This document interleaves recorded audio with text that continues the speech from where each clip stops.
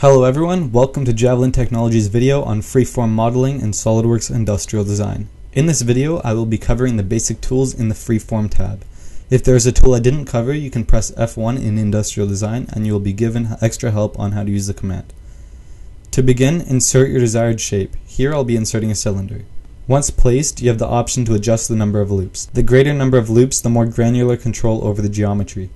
Note that loops can be added or deleted at a later point as well. The basic tools you will use in Freeform are the Extrude faces, insert loops, subdivide faces, and crease edges tool. The rest of the tools are more advanced, so we will not be covering them in this video. You may prefer to view the cage by selecting the Show Mesh Cage button on the top right. The selector tool can save a lot of time as it allows you to select entire loops rather than having to select individually. But for the time being, let's leave it on any entities. As you probably have guessed by now, you can easily manipulate the shape by choosing mesh points, faces, or edges and dragging the triad. The white circle allows you to reposition the triad for different focal points when you rotate and translate your shape. The gray circles allow you to increase the size of your object in different directions. If you would like to use two or more directions at a time, simply click the gray circles you would like to use and they'll turn white. Then you can drag the gray circle and all of the selected dimensions will increase together. By now you must have noticed the ruler tool. This is very useful when you know the length that you need to extrude an object. Just hover your mouse over the ruler and it will snap to the points. If you're on the small side, you automatically snap to the smaller increments, but if you're on the larger side, then you snap to the larger increments. A great deal of your design work will be manipulating this mesh to mold it to your desired shape. But there are a few tools that are critical that you need to be aware of.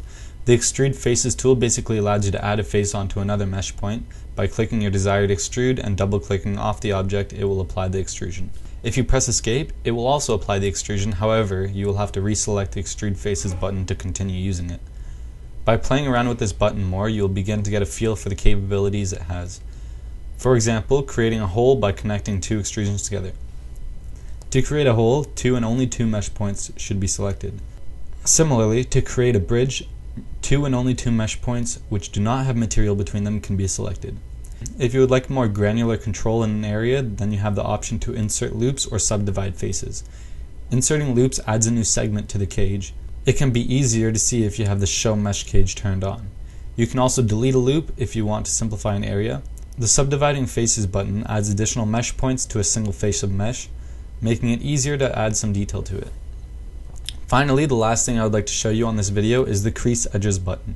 This one is very useful as well. It is used to sharpen your object. There's a slider that you can use to determine how sharp you want the crease to be, which is very useful. You will use this in almost every one of your projects as no design is complete without some sort of aesthetically pleasing detail. Thank you for watching. Stay tuned to the next video in the series, Parametric Features.